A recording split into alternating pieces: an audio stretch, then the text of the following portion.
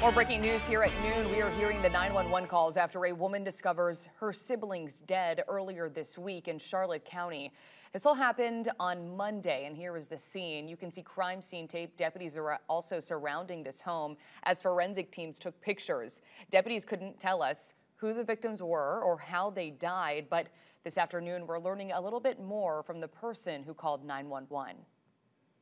Just went in there and checked, and they're both deceased in there. I don't know, like, how or whatever.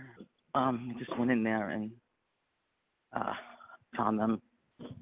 Okay. Yeah, just try to stay out of the rooms until we get somebody out there. And how old is your brother and your sister? My brother was born in '54, so I think it's '66.